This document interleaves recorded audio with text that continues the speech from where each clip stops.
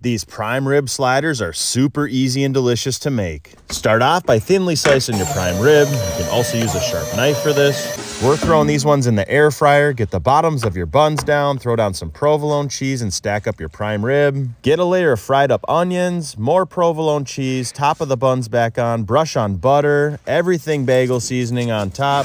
Then we're gonna get them in the air fryer at 325 for 10 minutes. Slice up each individual slider, dip it in your leftover au jus, and dive right in. If you've got leftover prime rib,